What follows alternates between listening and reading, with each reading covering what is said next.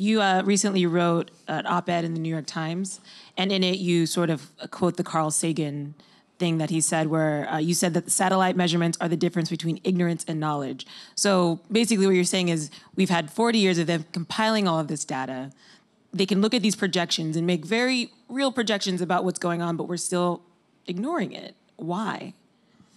Yeah, well, it's concerning. Yeah. You know, I mean, to me, I think that NASA is full of the greatest minds in human history. And their mission is to gather the information.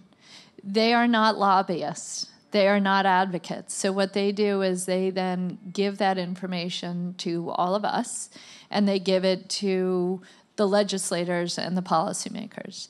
And, you know, people ask me all the time, well, what can we do to make a difference? And we can, you know, we can use solar panels. We can use cars that are electric. We can not put our thermostat as high or as low and have a kind of wider zone of comfort, right? So there are many things we can do to contribute, but ultimately, in my opinion, what we need to do is make sure that we are electing legislators who are taking this problem very seriously and are going to impose legislation that changes the direction of human history. Because what these scientists are saying, and I encourage everybody to read the IPCC report that came out 2 or 3 days ago, where the scientists are saying, we are screaming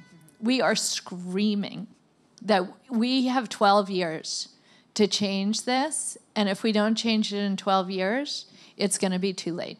Right. That's what they're telling us.